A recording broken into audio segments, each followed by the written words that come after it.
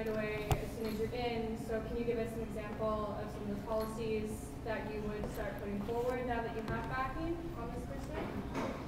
I'll tell you what I've been doing for the last year and a half, and that'll probably give you a pretty fair sense, and I'll pass it to Donald. Right now we have what I consider, Peter Russell, Professor Emeritus of Political Science, University of Toronto, comes with this term, false majority. It's a false majority when the minority of the public across Canada can elect the majority of the members of Parliament. So I'm not going to mislead you to suggest that, elect us and we'll be able to change the tax system or redress, what an effective opposition needs to do is, I think, is revitalize democracy by making sure Canadians know what's going on in the House of Commons. That's one thing, because our mainstream media ignores a lot of very important issues, and I find that one of the most important things I've been doing as a member of Parliament is being very transparent about what I'm working on and why it matters, and engaging Canadians to help me. So a very good example would be, I've done this on the omnibus budget bills, I've done this on a number of pieces of legislation where, by myself, I've drawn attention to an issue way before any of the other opposition parties were paying attention. On the case of the Canada-China Investment Treaty, to give a good example of how one MP who's really committed to being a voice for the people who elected me works with the general public and outreach to activist organizations. On the Canada-China Investment Treaty, not only did I first identify it as a threat, analyze it, read it, get it out there, do press conferences, but gradually got, and I had also backing from a number of international law experts in investment law. But at the point that I was putting out petitions and asking Canadians to help me, I also persuaded some of the NGOs to help. So we had 70,000 names on petitions online that I could go in the House of Commons and say, this was before I could get the other parties to pay attention. 70,000 Canadians are urging this treaty not to be ratified. It's still not ratified. Now, it could be ratified any day, so I would say that with my fingers crossed. But the ability of an MP to work on what's being presented, to analyze it, and I also presented 330 amendments to Bill C-38 last spring. So I actually ended up organizing all of the parties in opposition into what the media across the country said it was the first effective opposition in the House of Commons to anything Stephen Harper had done since 2006. The first effective opposition. And it isn't because there's a lot of me, there's one of me, but the difference, and it's not because I'm cleverer than all the other MPs, that's not the case. There are totally wonderful MPs in all the other parties, for sure. But they're constrained by a top-down system that controls them and says, as Donald was saying, it's all about 2015. So when I was desperately trying to get attention to the omnibus budget bill back last spring, C-38, the number one issue that the NDP were raising was that Conrad Black was being allowed back into Canada, and was this right? They had some whiz kid, some spin doctor somewhere, who said, this will help us get good numbers in the polls. But it wasn't substantively what we should have been working on. And in the same way, when I was trying to get attention to the Canada-China Investment Treaty, and the first response, in the period when I was working on that, the other parties thought they're the biggest issue, and it's an important issue, I'm not denigrating it, but it isn't the only thing, and there wasn't much we could do about it in the House, was the XL beef scandal and the E. coli. So day after day after day, when I'm trying to get people's attention on a treaty that's sitting in the House of Commons that we have an option to get to debate, and I couldn't get the other parties to help, because, so they're going on other things. So it's not so much that I could say that there are policy issues. I'm always raising climate change. I'm making sure we don't ignore important issues. But we don't have the power, and neither does Tom Mulcair and neither does Bob Rae, in a majority conservative parliament, to actually put forward laws that we want to get passed. Although I do think my private member's bill is going to pass. It's more about how do we ensure that Canadians from coast to coast see what's happening, engage on it, and try to change things in the moment right now. And I think we're doing that pretty effectively on a bunch of issues. So I'll pass it on for, obviously, I just see it as everything I did times 2, but You asked what we'll push for. I think much of what we're going to be doing is push back, in the sense that the government is presenting stuff, and we are actually going to have to communicate with the public about what's going on and tell people what our objections to it are. So that currently, Bill C-45, this fall's omnibus budget bill, is going through, Elizabeth has been working very effectively on the provisions, the parts of it that deal with navigable waters protection, that basically are protection of waterways in Canada is being gutted. That's a clear issue. There's 400 pages to this bill. We've been working through it together, and there's aspects of this that haven't gained media attention that are really important. For example, every tourist who comes to Canada is going to, before getting on a plane now, have to fill in an electronic authorization. If you're on a no-fly list, you're not going to be able to come to Canada. If you have an illness, then the minister will have discretion to keep you out of the country. If you have a misdemeanor against you, every single tourist, even from those countries where you don't need a visa at present, is going to be stopped getting into the country. The effect on our tourist industry is going to be enormous, but this is part of a general process of dealing with it's a xenophobic process, outsiders who may be a threat to us. So basically that has to be exposed. There's another bill coming through Parliament dealing with police regulation. Nobody really has heard about that one yet. The RCMP, we know, has been involved in harassment. The government has, of its own members, as well as issues relating to the relationship between the RCMP and the public. The Canadian Civil Liberties Association has taken a stand against this, and because of my connections with them, I know what the stand is. I'm able to argue about that within Parliament. So in terms of the legislation that is going through Parliament now, none of the other candidates in this election are actually addressing these questions. But we've been working on it. We know what the issues are. The other thing that I think that we have to note is, and the thing that we will be pushing for the next 2 years, is that currently, believe it or not, Mr. Harper has still got 36% approval across the country. That with Justin Trudeau coming out as a leader, the NDP is falling in the polls and the Liberals are going up in the polls. Even if we do think like the other parties about 2015, there is an enormous danger of the Harper Conservatives winning the 2015 election while the other two parties split the opposition vote.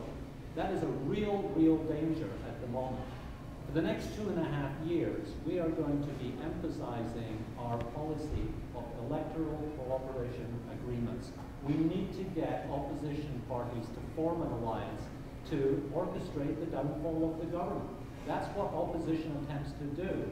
Each of the big parties is so interested in winning, they think they can win it alone, that they've been turning down our open offer of some cooperation, even at the by-election level, but particularly in future situations. We have to get them on side to form a united alliance against this government, otherwise the government will win. How do we do that? Well, you actually have to stick a firework under their backside. And what is that firework? The firework is you voting for a Green Party member to show them that even the safest seat is not going to be winnable for them. If we can motivate them to take us seriously, which we can do by voting in a Green Party member, then we will have alliances, ad hoc cooperation agreements that will bring down the Harper administration.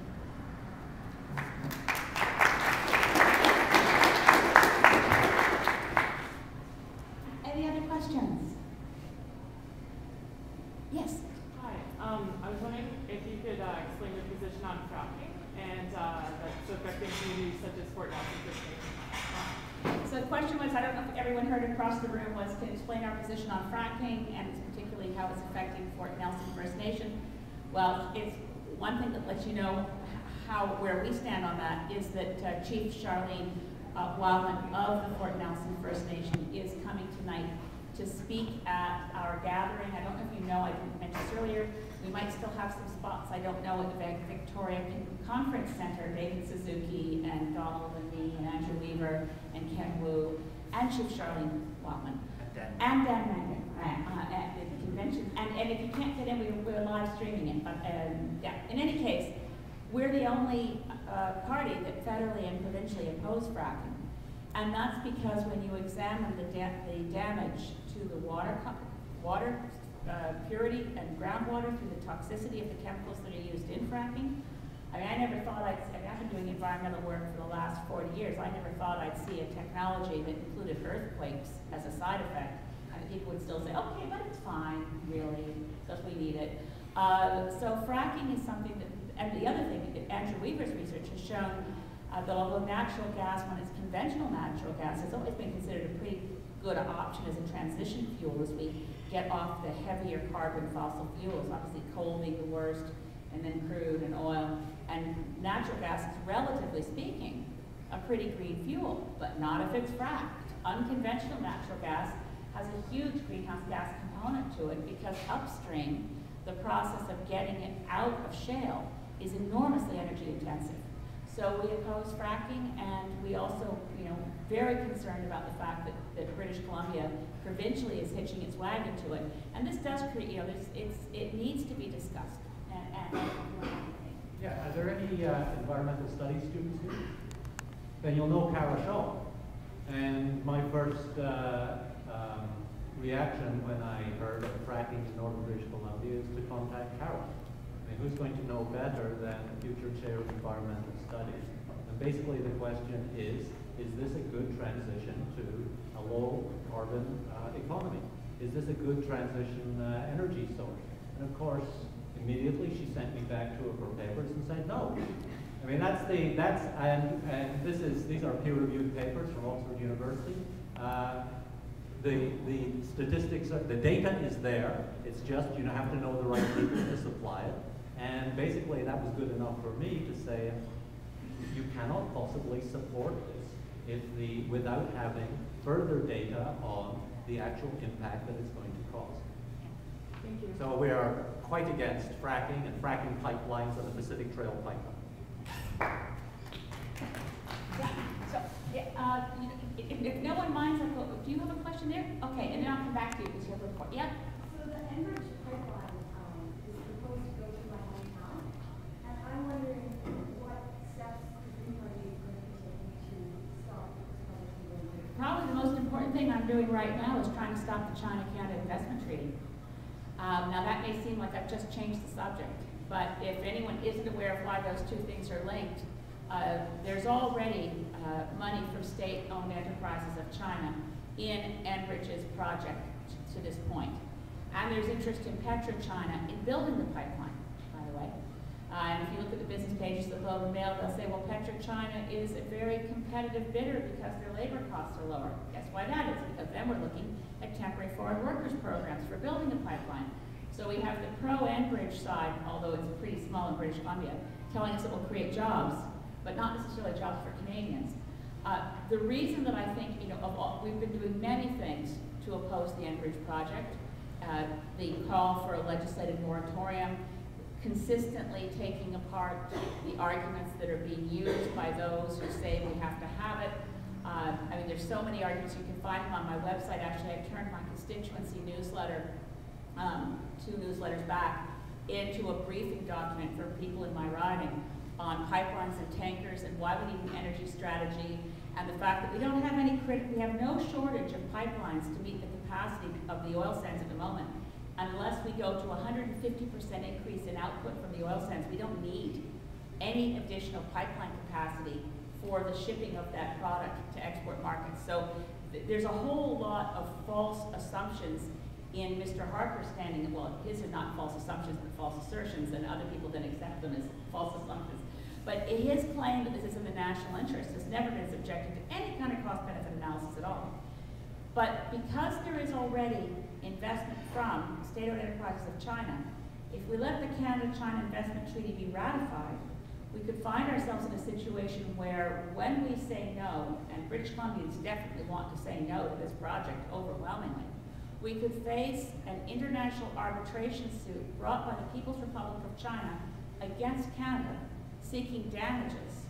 And we don't know how much they would claim, but it could become yet, and I'm very concerned it would be, a very strong pressure to say, well, you can't say no now, or you'll have to pay the People's Republic of China X billion dollars. So to protect our ability as a sovereign nation to make our own energy choices, and to bring back the environmental laws that they destroyed last spring in C-38, that they're destroying now in C-45. And by the way, the next bill Mr. Harper plans to bring before the House of Environmental Law to REP will be the Species at Risk Act. That's undergoing a significant overhaul. They plan to stick it in Bill C-45, this fall's omnibus bill, but it wasn't ready in time. Bringing back those laws, saying no to enbridge, will be compromised if this Canada-China investment treaty is allowed to be ratified. And that's why I'd say that's my number one thing right now is to push against that as hard as we can. Okay. And, you and then there. I just have a follow-up to the fracking question Yeah. and also with pipeline and other energy. If we don't want to use fracking and that kind of liquefied natural gas as a transition, then what are you guys proposing to do? Because we are going to have to transition somehow, and it is going to take time and work and effort. So what is your plan then instead of fracking? Well, I think you have to start, and as you got a sense from what Donald said earlier about how his approach to fracking is based on evidence. Green Party is not an ideologically grounded party. We're actually based on the evidence, and we're pretty pragmatic. As it happens, when you look at Canada's energy use, one of the things that's striking is that we waste more energy than we use in this country. So the inefficiency with which we're using the energy we have is it's sort of the low-hanging fruit on the spectrum of choices that one can make about energy policy. You know, the obvious thing is not to go to fracking or oil sands, and in other words, unconventional ways of obtaining fossil fuels. If you're looking at what are your energy choices as a society, if you're wasting more energy than you use, the first thing is to maximize the energy efficiency of your transportation, built infrastructure. About a third of the greenhouse gases in Canada come from buildings. Institutions like UVic have a very hard time because the last thing the president and the board are looking at for when you've got a tight budget is, can we retrofit the whole university campus so that we go off grid? You could, the technology's there, but the funds aren't there. So going to energy efficiency in transportation, heating, lighting, and cooling could actually substantially reduce. We could do twice as much with half as much energy being used, in theory, and the technology is there to do it. At the same time, we need to do through the transition. The first place the Green Party policy focuses on is it doesn't apply to British Columbia, but a lot of Canadian provinces are burning coal for electricity. And in fact, up till now, I mean, I know they have goals for expansion in the oil sands, but at current levels of emissions from the oil sands in Alberta, there's more greenhouse gases coming from the coal-fired electricity plants operated by TransAlta in Alberta than there are from their oil sands. So we want to have a sensible plan for transition.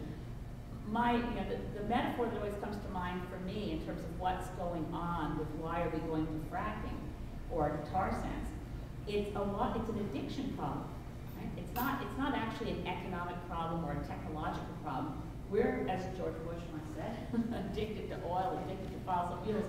And you know, when you've got an addiction problem, when it's strong, I always think about, you know, if you've got really good champagne, or you've got some really good Merlot, and that's all gone, and at some point, if you've got a real addiction problem, the rubbing alcohol looks okay.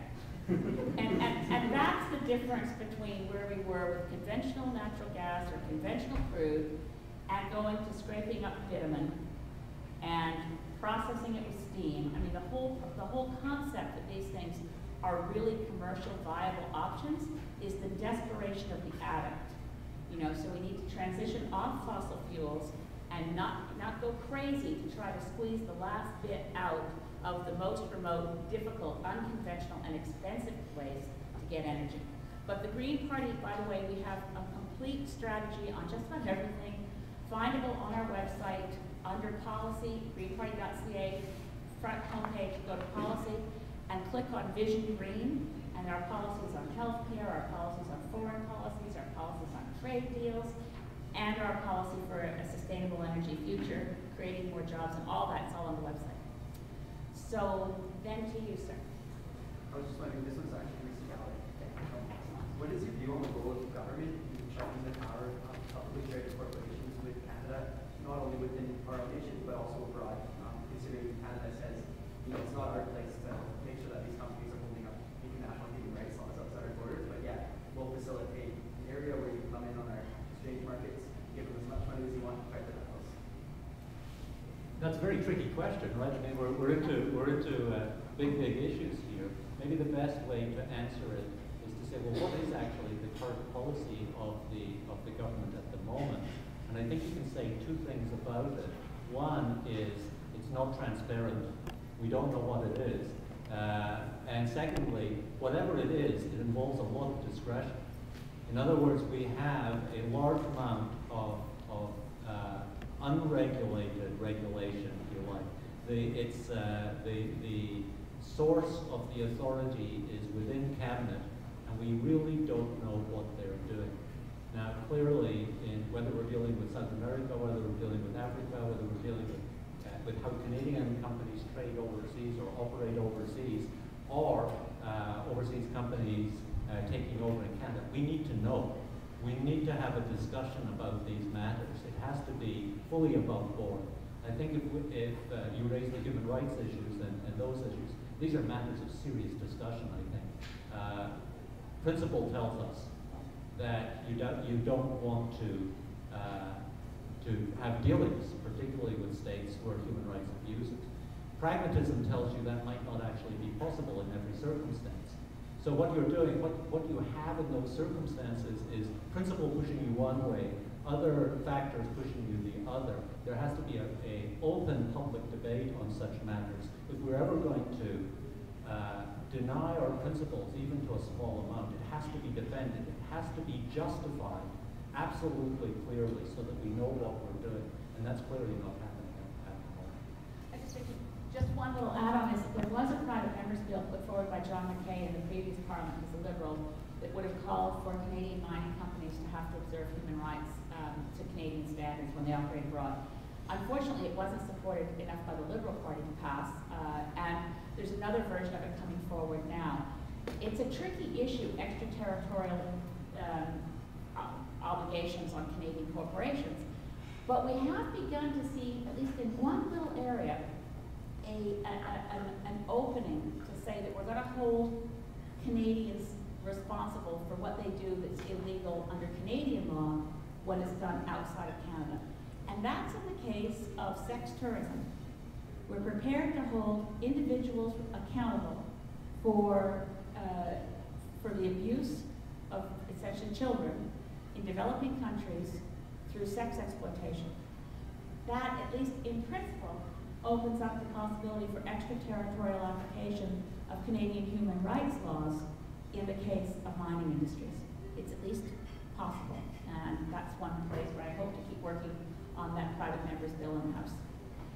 Next question. Can I just add? Oh yeah, sure. I just want to add to that I was asked the other day what change I would make to the Charter of Rights in relation to if I had the option to do so. Making it clearly extraterritorial would be the biggest change, because then any Canadian government action overseas that is illegal, whether we're talking about torture in Afghanistan or mining, Canadian companies abusing workers overseas, if we could actually bring our standards there, that would change the world. Do you have a follow-up? Yeah, just quickly. What do you believe the role is of the government within our own nation as far as creating norms? Because we have these companies, again, that are trading, and if they want to push a norm, they go to their broker and say, we want to give you 20% off of this stock, and we need 10 million bucks, so bring it on, you Canadians, that gave good money. And then they come out and really take advantage of the convince us all that it's a norm, because we're not all unified in our norms, because it's not property, right, as citizens. So what do you see the role of government as this unifying us against these super powerful corporations to get our voices heard? I think when we're dealing with globalization, the gap between the public and the private has begun to disappear. And I think that's what you're alluding to, that in fact there is this concentration of power in non-governmental sources that actually can't be ignored anymore. And they're not subject to the same administrative and constitutional norms. But of course, if we do take sovereignty seriously, and that's part of what we are saying is our platform here, we believe in democracy. I think if whatever the other opposition party calls itself, we, I think, identify ourselves as the true Democrats in terms of building a public law which demands that governments actually not delegate powers to private authorities. without actually offering justification for doing so, and that if there is a delegation of power to the private authority, it becomes public, and then it becomes subject to our public norms. We have to accept that point of view. Elizabeth, do you? Oh, that's good. Way back there? Yeah, I was just wondering, a lot of the time when I'm talking to my peers about voting and things like that, they often say, well, my vote's not going to do anything, and like, they're just kind of, they're not very impressed with the system that's happening right now, and a lot of policies, tense partisanship, and legislation being pushed through because people are aware from that and things like that. What do you suggest the Green Party might do to be able to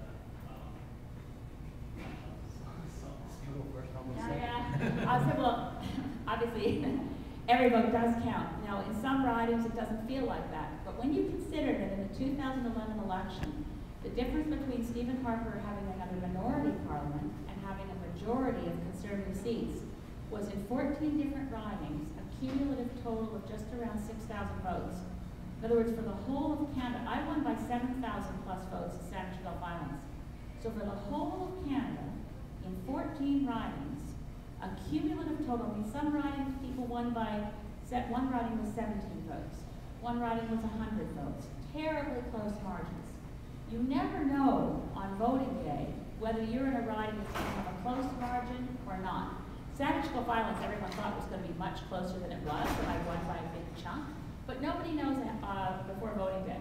So every vote does really count, and when the largest block of voters in 2011 and in 2008 were the people who stayed home. So if even half of those people had felt, what the hell, I'm going to go vote. I don't like Stephen Harper, so I'll pick any of the others. Harper wouldn't have had a majority government right now. And since the policies that I believe Stephen Harper is advancing are the most damaging to your generation above all else. Pension rules are different for you. I mean, all the rules. Jim Fire just says, yeah, well, suck it up. Life changes, right? So there's going to be two tiers. People who are my age and older are going to get better pension benefits, and people who are younger aren't. My age and older are going to die before the worst effects of climate crisis hit us. Not for you. So the reality of the highest proportion of that group that stayed home was people under 30. And the most damage that gets done by this particular brand of politics is to people under 30. I hope we can convince a lot of people. So what does the Green Party do about it? One is, I don't blame people for being disgusted with politics. The way most politicians behave is disgusting. But it's not really who they are. They are, even to the point of heckling, is instructed. Okay? In the House of Commons, every vote, every day, every MP except me gets a sheet of paper that tells them how to vote. Every day, every vote. It blew my mind, actually, the first time I realized that it wasn't just some votes where it was whipped. It was every vote. And I think it's really critical for the health of democracy that MPs actually read the legislation for themselves, consider whether it's in the interest of their voters, and be prepared to vote themselves on principle. And when we have a larger caucus that can demonstrate to other MPs, look, it's possible. That's how Westminster parliamentary democracy is supposed to work. If you check our Constitution, there's no reference in our Constitution to the existence of political parties. It's an add-on.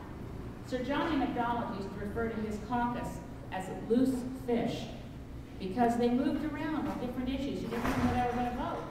I mean, Stephen Harper has his caucus good and nailed down. There's no loose fish there. So it's a combination of sharing the news that every citizen has power and your vote is powerful, and at the same time behaving in a way that will earn the respect of the people who are disgusted to believe there's a reason to vote. So it's two things at the same time, and we really need your help. Because if we prove it out here in Victoria, we're going to see a lot of change across the country. So, John. Nobody could have been more disillusioned than me when I last went to Parliament in March and testified before a committee. I think that you've probably heard that when Stephen Harper took power, he issued a directive to his caucus that basically identified the ways in which they could obstruct committee proceedings from working. Basically, his line when he was in minority was how to bring the institutions of government down, and he has been successful.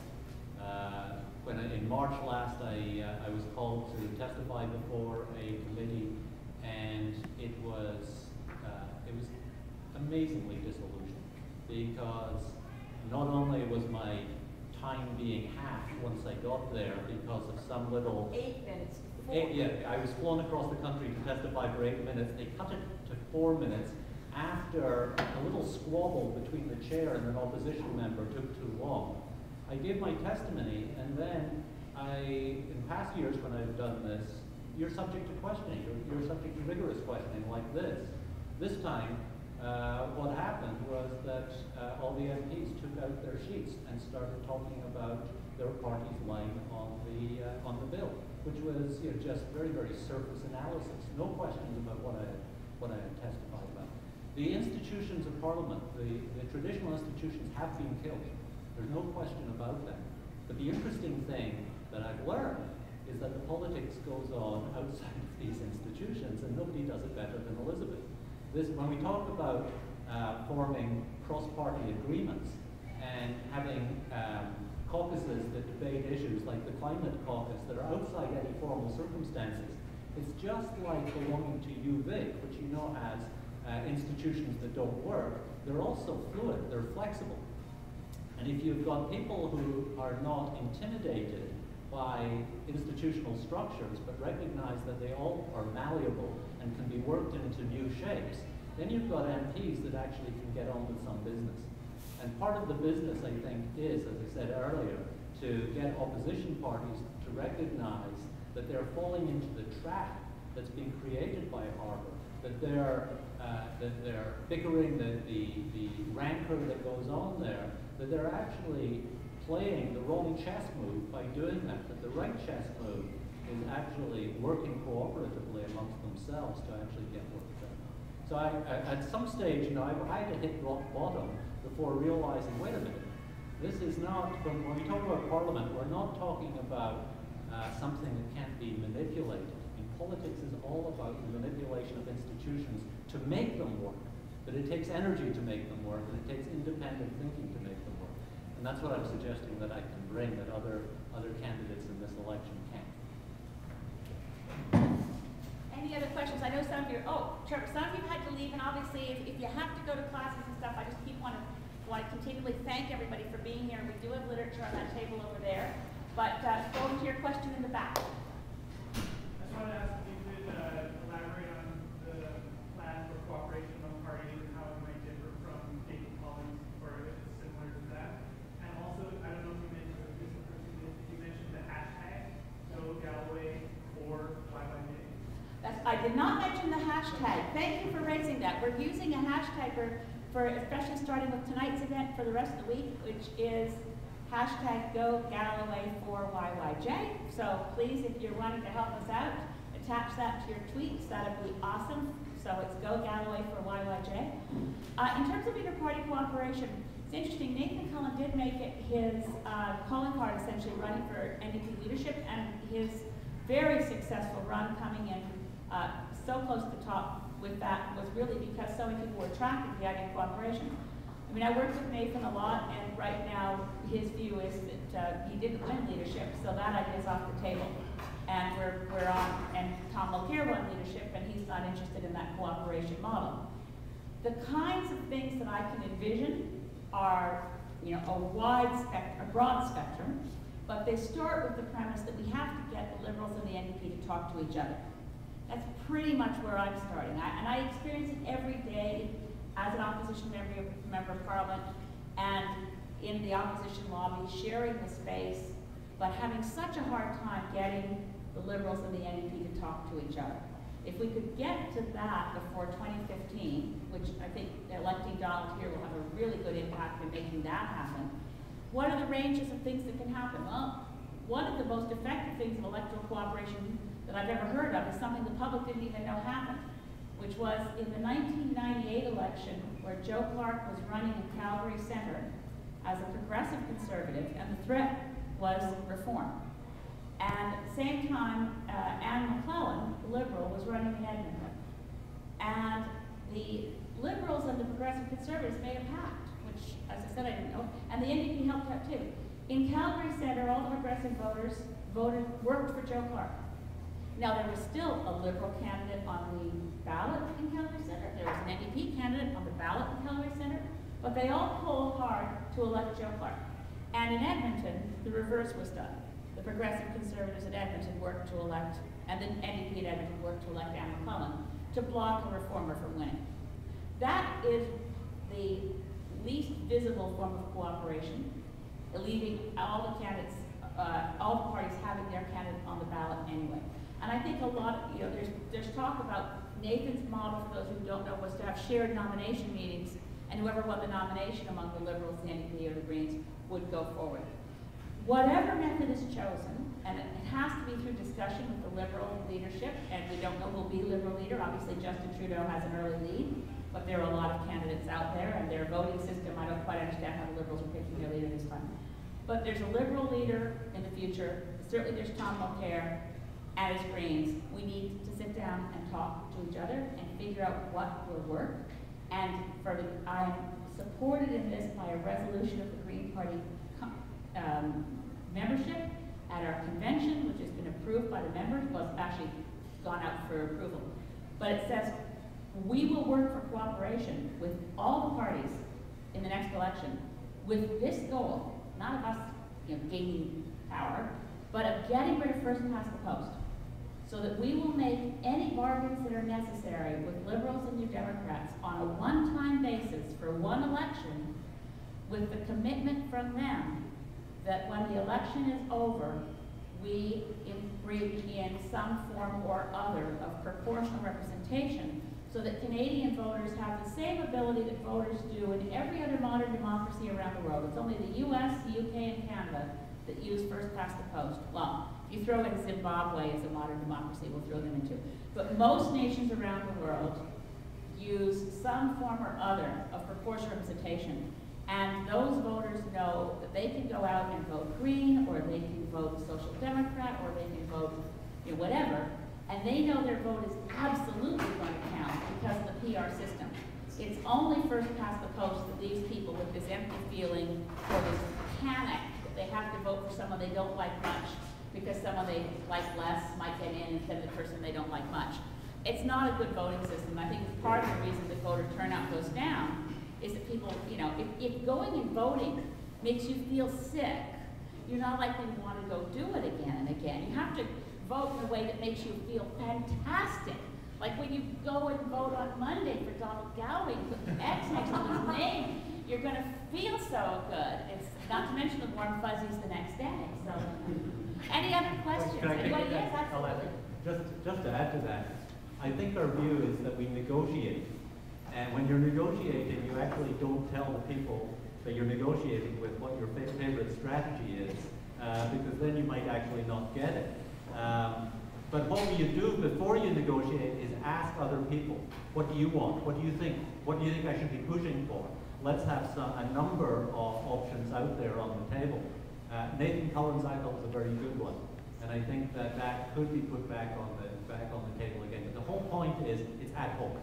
It's one-off, and this will be for the 2015 election. What can we actually get them to do? Is sometimes you're going to have to compromise on that, and we would like to keep in touch with the electorate, knowing that that's what we're going to be trying to do, so we can get the best ideas in there. Yes. You were talking about you want to get proportional representation.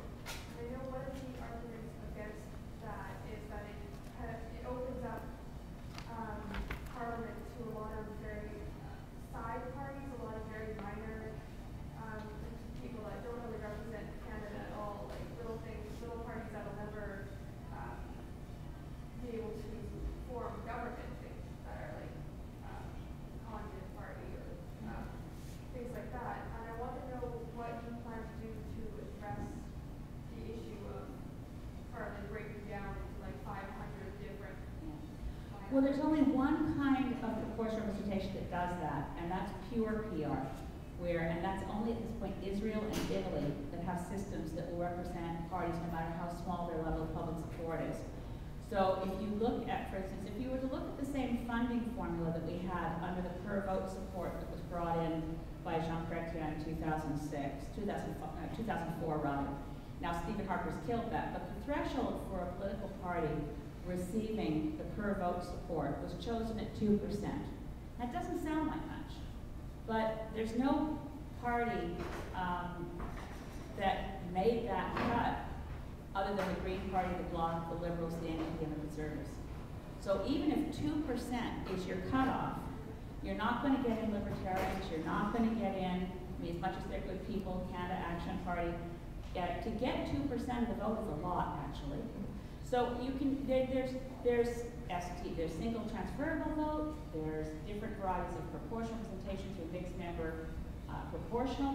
You can, I think my and our policy as Greens is that we don't actually have a first choice for what kind of PR works best. We want to take that out to Canadians, and we want a process that engages the public in it. My favorite model of the path from first past the post to PR comes from the experience in New Zealand, where they had a royal commission that traveled the country and heard evidence from loads of people. I'd love to see a royal commission on democracy that looked at the unhealthy degree of power of the Prime Minister's office, how to control that, the lack of each member of Parliament having the ability to actually fulfill their job and work for their constituents. We need to, what's called the democracy deficit. How do we fix that? There are a number, and I'd also like to take on board how do we make sure our elections aren't manipulated by robocalls. But an actual examination of democracy would be healthy. And one piece of it could be, what kind of voting system do you think works best for Canada? We brought Stéphane Dion to the Green Party convention in Sydney this summer. He has a new idea. Nobody, even in his own party, they don't support PR yet.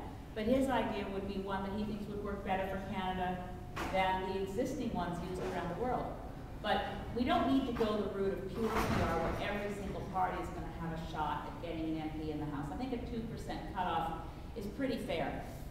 But that's just my view, and as I said, the Green Party as a whole wants to hear from Canadians before we pick a system. Just looking, you want to comment too? There's one more question, there's two more questions. I just want to add a little one. We've got a institution of government at the moment that's completely useless, namely the Senate. Or I can't say it's completely useless because it has all this potential, but we don't know what to do with it because it is unrepresented. It's filled with patronage appointments, and we know that that is deeply problematic. If we again look for positive aspects to troublesome institutions, we can use the Senate as an experiment for proportional representation. This is a no-lose situation. Let's try it with this organization that clearly isn't working and find out whether our favorite proportional representation system actually works. If it doesn't, no, nothing lost. Let's move on to another one. In other words, we can play around with our institutions in that way. So here's your question. I just wanted to go back to the Canada or China investment treaty really quickly. So where it stands right now, is pretty much anywhere within now and when the Conservatives are still in power, they can just ratify it any day, any time, without any public consultation or out any further deliberation in Parliament. That's correct. What happened, the passage of the treaty, for those who weren't paying close attention, was it was tabled on September 26th, but with no press release, no fanfare, or nothing. I don't know what would have happened if I hadn't been there that day paying a lot of attention. And it was put forward on the order paper for 21 sitting days, but without any opportunity for a debate or a vote. It could have been put forward to a debate or a vote at the option of the Liberals and the New Democrats, but they didn't do it. So when the 21 sitting days were over, at that point, Stephen Harper has the ability through what's called an order in council, which is basically a cabinet decision, but since he controls cabinet, pretty much at any time, it can be ratified. So it's very nerve-wracking. We're doing everything we can to stop it. So you might wonder, what kind of things can I be doing to stop it? Well, I've spoken to every provincial premier's office. I was urging them to go to court on constitutional grounds, not to allow, because a decision of a municipality or a province can also give rise to an arbitration challenge by China. But the arbitration challenge is to the government of Canada, so that the province and the municipalities aren't parties to the arbitration, but if their damages are paid out, Stephen Harper has said to put in place a mechanism to get that money back from the province. So I've been speaking to premiers. I'm only hoping that since they haven't gone to court, some of them are actually saying through channels to the federal government, don't ratify this, we don't like this, you haven't consulted with us enough. They're certainly not saying anything publicly, so I don't know. I also know that I've been working with a lot of conservative members of parliament who don't like the treaty either, and I'm hoping they're putting up a good fight behind closed doors. But again, that's not something that they feel comfortable sharing with me. But I do know there's a lot of unhappy conservative members of parliament who were never briefed on this treaty, who didn't know it was coming up, and who there was no technical briefing offered by the Minister of Trade for MPs who were interested. I had to work to get one because I wanted to make sure that my analysis was correct and when I walked through it. But it took me about a month to get officials from the Department of Trade to sit down with me, and so that I could, and I invited some conservative MP friends of mine to come to the briefing because it was the only one that we got. So at any time it could happen, but I think it's really important that we stop it. And I know that when Mr. Mulcair was in Victoria, just to add one point in case you've heard this, he said, don't worry, I'll rip it up when I become Prime Minister. But you can't rip up a treaty. No Prime Minister in the history of this country has ever ripped up a treaty.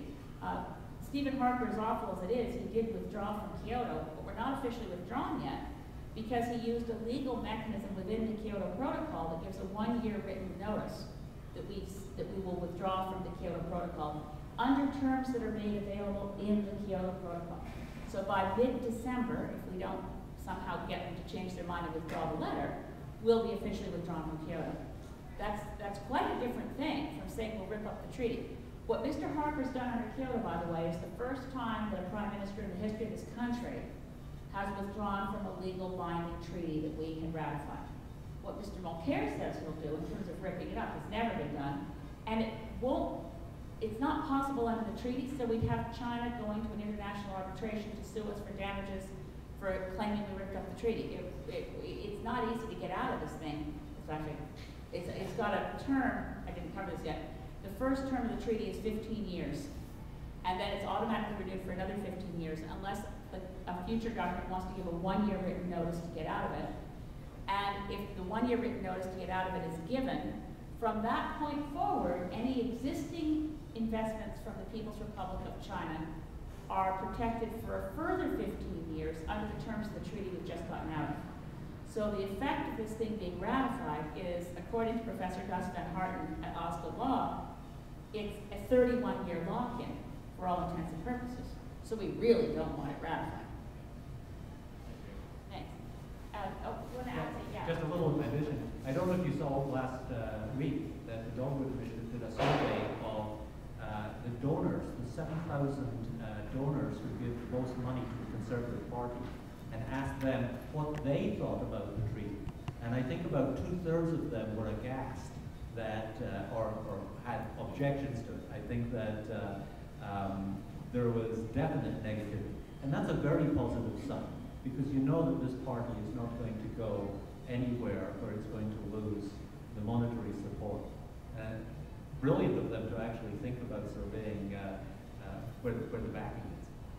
Your question. All right, so my question is, it's related, it's a lot different from all the other questions that are being posed. So it's not a pragmatic, like an ideological question. So taking political college right now, and I'm taking botany as well, so it's quite really, really interesting courses that really expand my knowledge. So my question, like, in political college, we've looked at so many different types of solutions.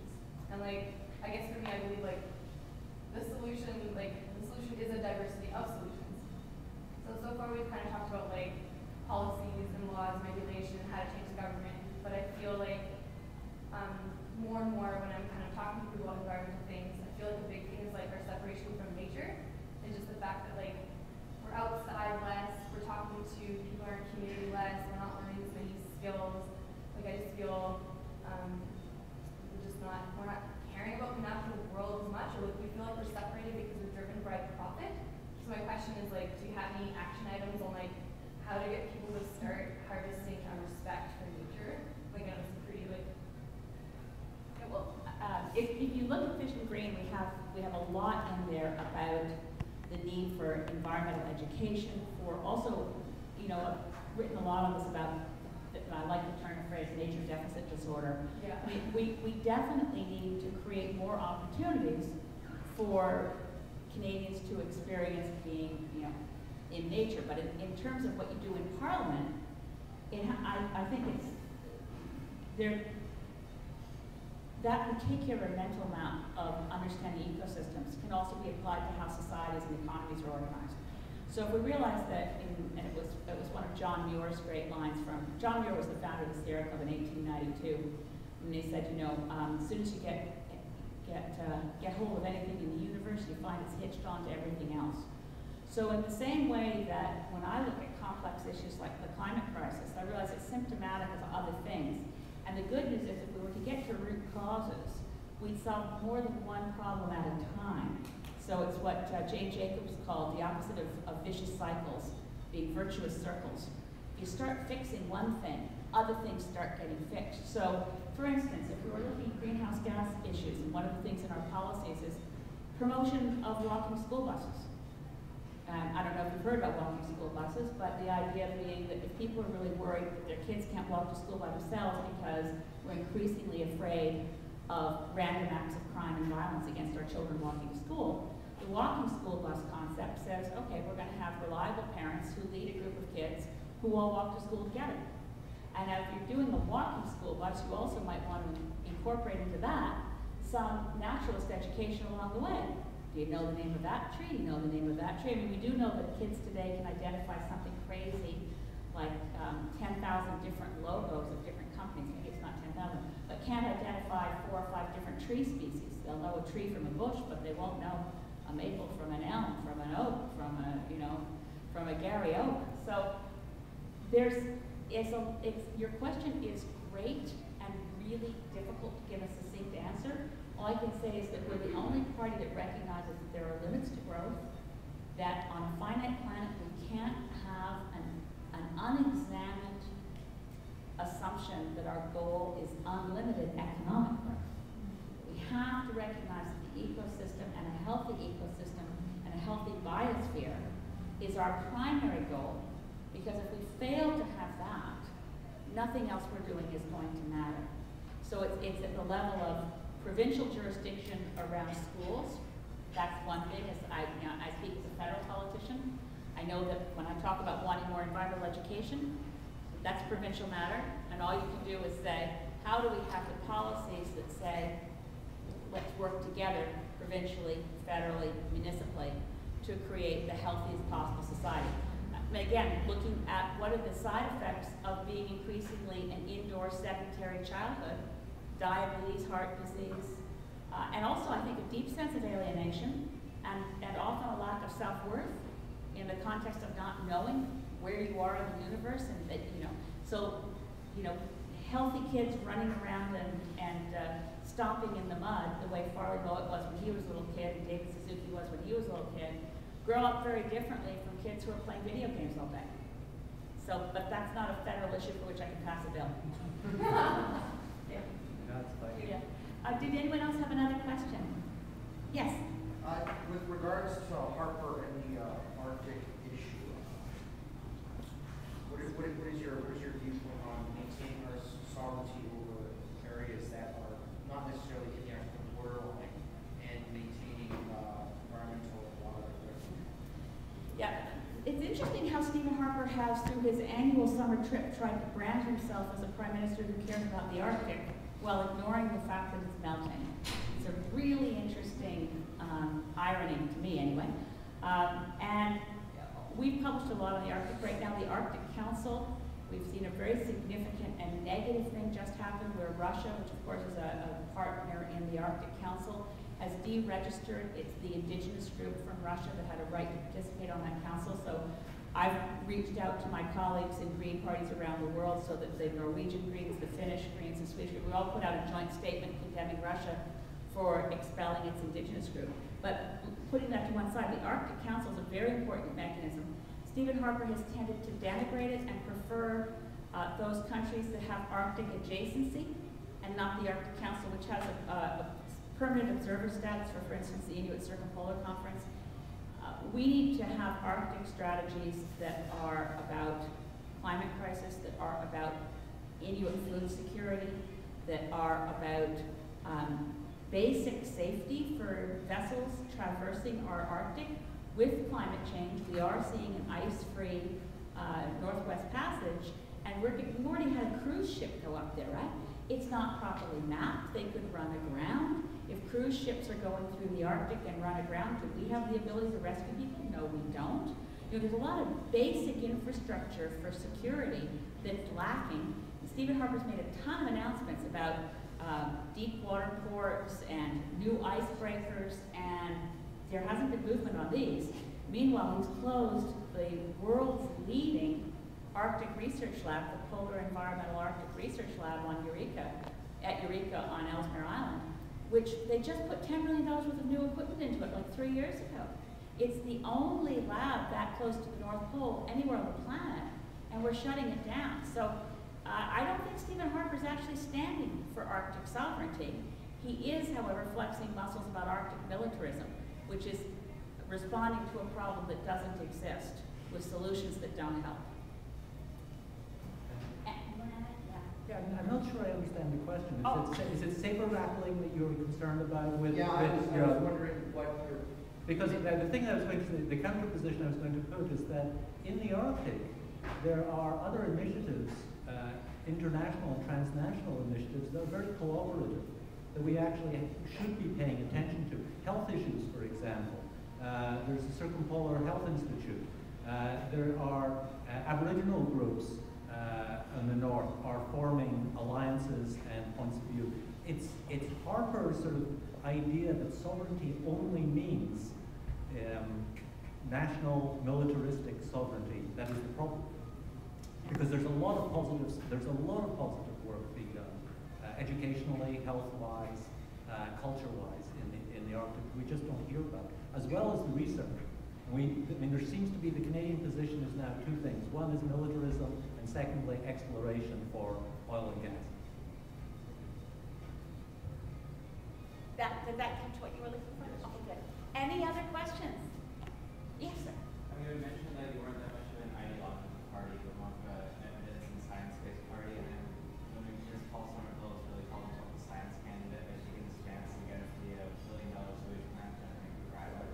And I'm wondering what your chances on it, what kind of science that it comes to the cost, and the fiscal responsibility that you're trying to promote. Well, in the same way that I contacted Cara Shaw, who identified as the leading expert for fracking, I did exactly the same with Tom Peterson, who is here, and sat down with him for an hour and a half, as well as having this email interchange, in order to find out actually what the science says.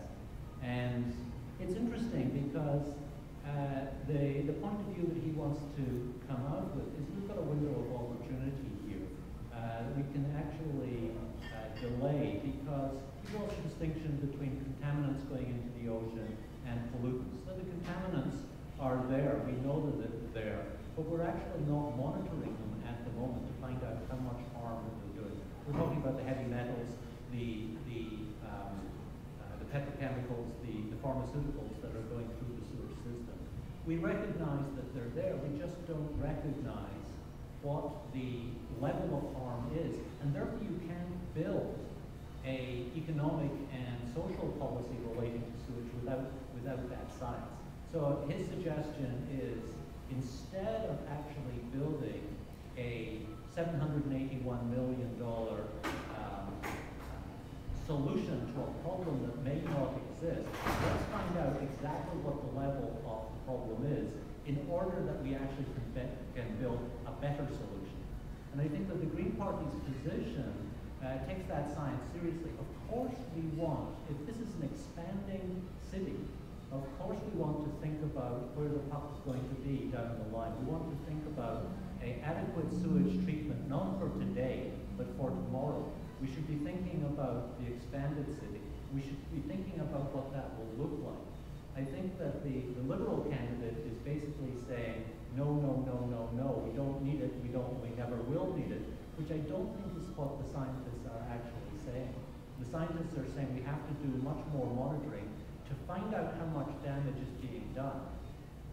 They're also saying, if we were really interested about stewardship of the Wonderful Strait at the moment, we would be pouring money into other issues such as the marshes, such as the habitat of animals. We would be where we know we are doing a great amount of damage. So the issue is environmental care. Basically, they're saying, let's actually get our priorities right. $781 million could be put to much better use. But I think our point of view is, let's recognize that sewage is going to be as we become more urban, it's going to become a bigger and bigger problem, that we actually have to think about how to solve that problem. And interestingly, as well as contacting the scientists, we have both been contacting the CRD. And we're saying, what really is the roadblock here in relation to the project? We know that there is a huge amount of antagonism towards it. Can you actually find a solution to this? And of course, the answer we got is A, if we knew that DND could give us land nearer Victoria, we wouldn't have to think about pumping our sewage up to Heartland and have this incredibly inefficient system, a very costly system of getting the solid sewage up there, which they are really concerned about. That is not an aspect of this proposal that they want to live with, but they feel constrained. Secondly, there's an idea that the Department of Fisheries regulations requires us to actually act immediately.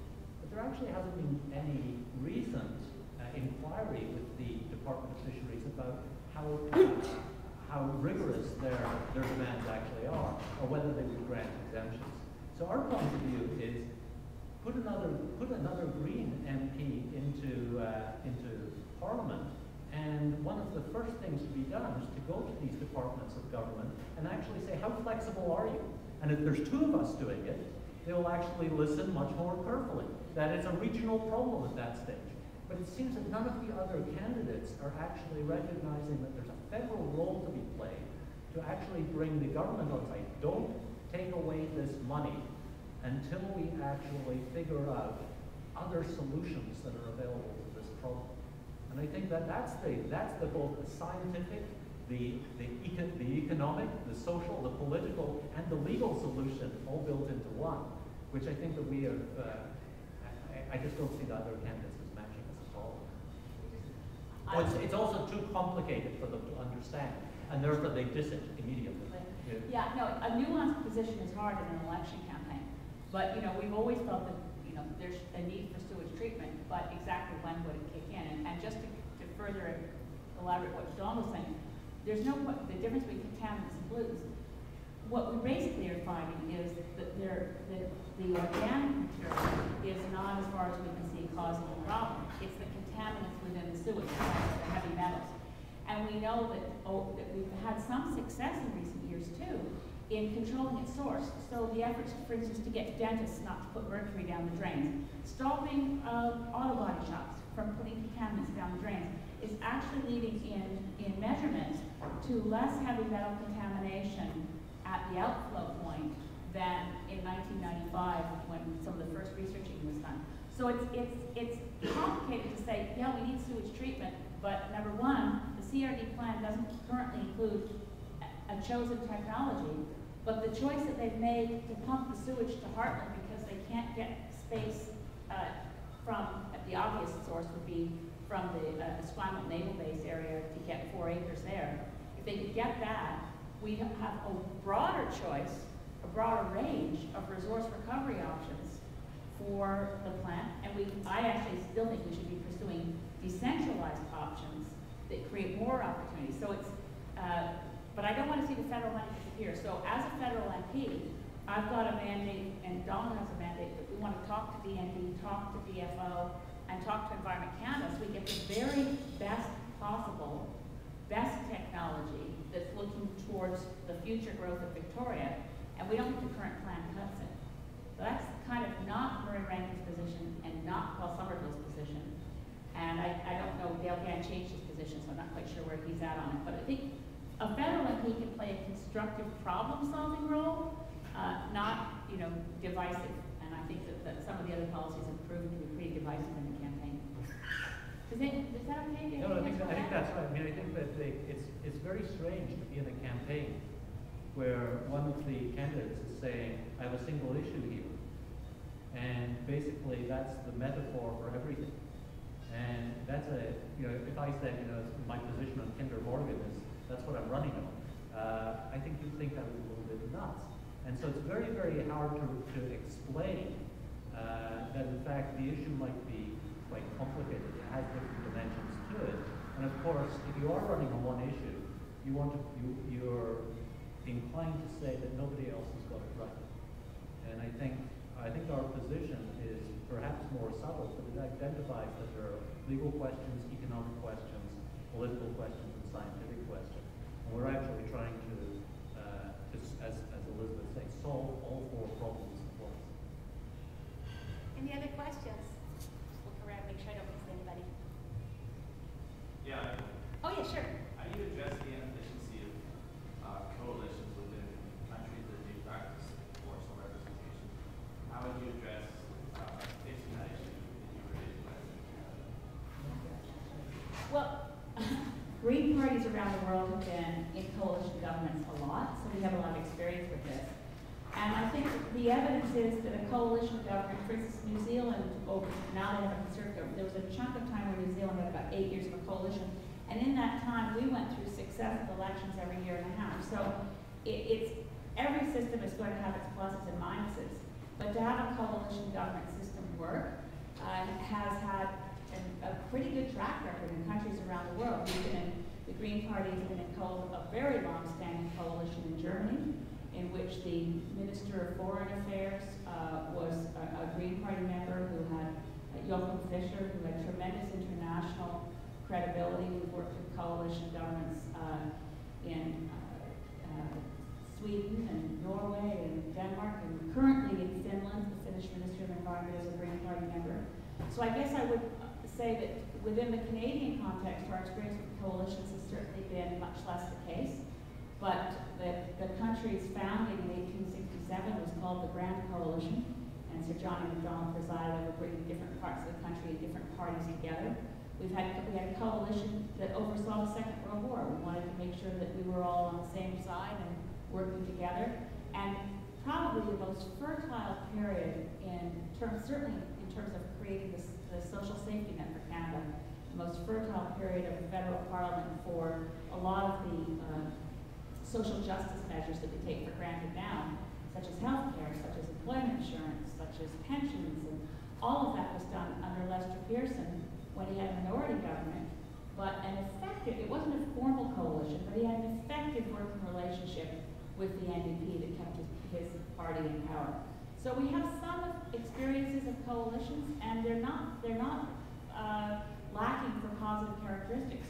I think the worst period of Canada's history, and certainly the worst experience for respect for informed public policy and evidence-based decision-making, is what Stephen Harper's doing right now with a false majority in tearing apart laws, not just the environmental laws passed by Brian Mulroney, but environmental laws passed by Sir John Macdonald. He's tearing apart the fabric of every single piece of environmental legislation. He hasn't touched the Canadian Railroad Protection Act yet, but everything else is being ripped up without a mandate to do that. There was never any discussion in the election campaign. You can't find it in the Conservative, if you got, even with a minority of public support, if it had been in his platform, I plan to dismantle the Fisheries Act and take out protection of habitat. I plan to say that only 62 rivers in Canada are navigable rivers anymore, and cross out the tens of thousands that are currently protected. Don't think you could have gotten elected on that platform, even with a minority of the vote. So I'm more worried about false majorities than I am about coalitions. I think I'd add to that. When you think about coalition governments that fail, you also think about Italy. And when scare tactics are being used by politicians in Canada about coalitions, it's these countries that are drawn out that seem to have 50 governments since in 50 years or even less. The successful ones, I think, are there, and we should actually study why they work. The other thing I want to say is when we're talking about alliances, the impact of Green members of Parliament, they need not be involved in coalitions. the idea of a very formal alliance is just one way of interacting in a cooperative way. And the example that I would use is look what's happened in Australia this year, where in July a package of 12 clean energy bills was passed by the government, thanks to a very strong policy creation by the Greens in Australia. They were identified as having some gravitas, having some clout, and were able to actually push for alternative energy packages, push for a carbon pricing system, push for an equitable taxing system that goes around this. I mean, it's an incredibly exhaustive set of legislation dealing with new technologies and new sources of energy. It's brilliant, and we are just being left behind. And we're being left behind because I think that voice just isn't being expressed in Parliament.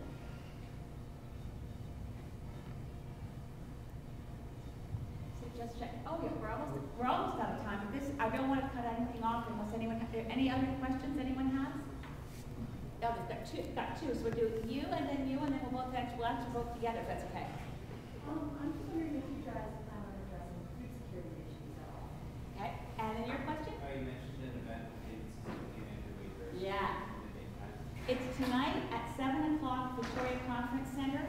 I can't guarantee seats, but I bet if you showed up, we could find a way. I bet we could. Because we do have a lot of ticket holders confirmed, but if you were willing to take a chance, that's all I can say. It is being live streamed. It's also live streamed. It's David Suzuki, and it's hosted by Donald Galloway and Andrew Weaver, and it includes Ken Wu as a speaker, and Chief Charlie Wildman, and Dan Mangan's music at the beginning and at the end, and David Suzuki, and who am I forgetting? I'm forgetting someone who's going to Caleb Ben. So it's going to be great. Oh, I know, Adam Creek, Olympic medalist from Beijing. So it's going to be a really cool program for Greens. And yes, food security is in our policies. We want to have, and if I could just give a quick, use food security as an example for how Greens approach these issues. This is a shared jurisdictional area, right? Most of agricultural policy is provincial, but there's a federal Department of Agriculture. And increasingly, I'd say, across the country, federally and provincially, food policy has been hijacked by big agribusiness. So that the Cargills and Monsantos of the world are determining what Canadian food policy looks like, Canadian agricultural policy. What we want to do, and we would do it in food, we do it in transport, we do it in energy, these are all areas where Canada has no national strategy, is figure out what are our goals nationally, not federally, what are our goals nationally, and then how do we get coherence where the municipal, provincial, and federal government levels are all working together in the same direction. We know that, I mean, certainly across the country, there's a tremendous movement for local food. People want to know that their food is safe. They also want to support their local farmers. It's huge here on Vancouver Island. So a policy that, for instance, and it's all written out in Vision Green, a policy that, for instance, encouraged that we negotiate with big grocery store chains that a certain amount of their grocery store shelving would be made available for essentially local farmers. The reason that they prefer to sign, even when they're doing organic, they prefer to sign a big contract with one big producer in California than buy locally. It's just for the ease of doing the business, the transactional costs of dealing with 40 or 50 local farmers in each store across the country. They just don't want the hassle. But we could negotiate those goals and maintain them provincially and federally and municipally. And we could do the same thing in terms of transportation policy, cultural policy. Canada we're really unusual within the OECD that we don't have strategies in any of these areas. Other countries do. So yeah, we're very committed around food security, and we're the only party that's not true, the Bloc came out Bloc agrees with us, but we've been the party that has been doing the most about the GMO issue and getting GMO labeling. Right now, the only way you know something doesn't have genetically modified organisms in it is if you buy certified organic, and that will let you know that you don't have genetically modified organisms. So I'm just going to turn it over to Donald to give you a few more words. I just make sure, please spread the word to your friends, if you possibly can, regardless of how you feel you might want to vote. It really is important that UVic students are voting in this election. as a by-election, it doesn't get the same level of publicity, goodness knows, as if we were in a general election, but it's a really unique and powerful opportunity because you don't have to worry about who's going to be forming government. The only thing you can think about is who do I want representing me between now and 2015? And the prospect of actually changing Canadian politics across the country, really sending a message about pipelines and tankers and fracking and open pen fish farms and all the things that we know people in Victoria really care about, a Green vote and a Green MP is a clearer message and really will rock the system more than anything else you can do. So I'm just going to pass it to Donald and thank you for coming.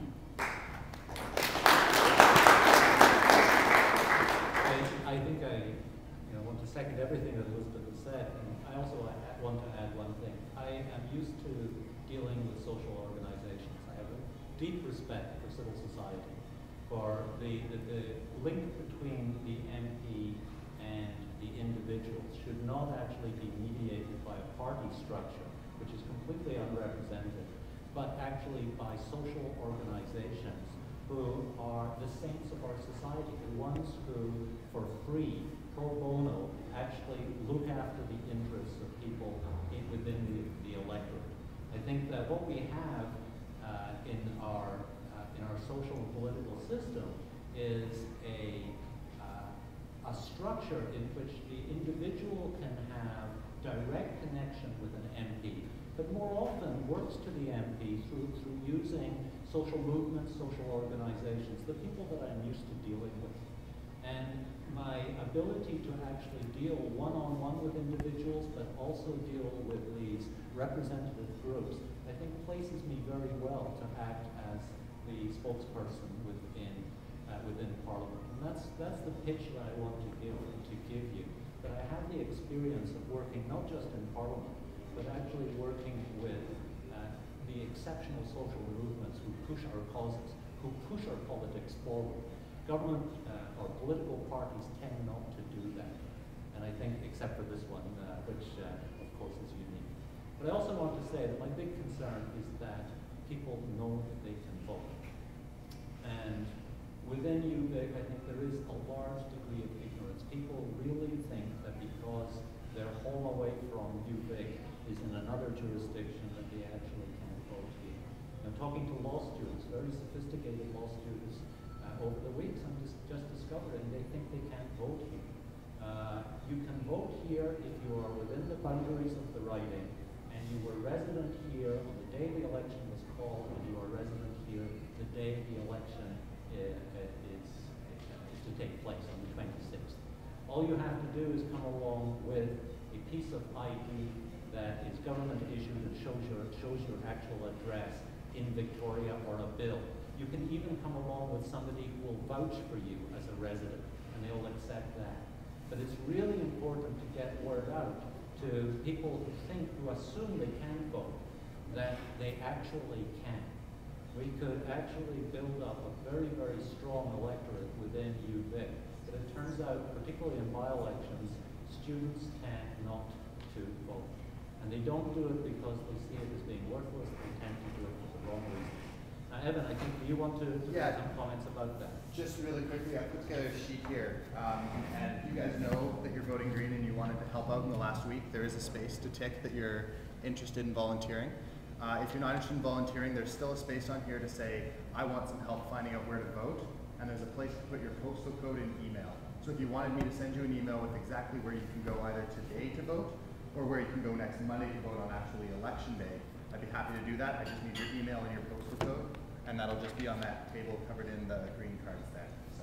I was negligent not thanking Evan Strait and Nathan and the Young Greens at UVic for organizing today. I'm really grateful for the chance, and I really appreciate all of you staying so long and having such excellent questions. So please pick up literature, sign up if you possibly can, and spread the word to get out the vote, because can you imagine how cool it will be? November 27th, front page headlines everywhere. Second Green MP elected representing Victoria. Yes! So please, we need your help, and thanks a lot for coming.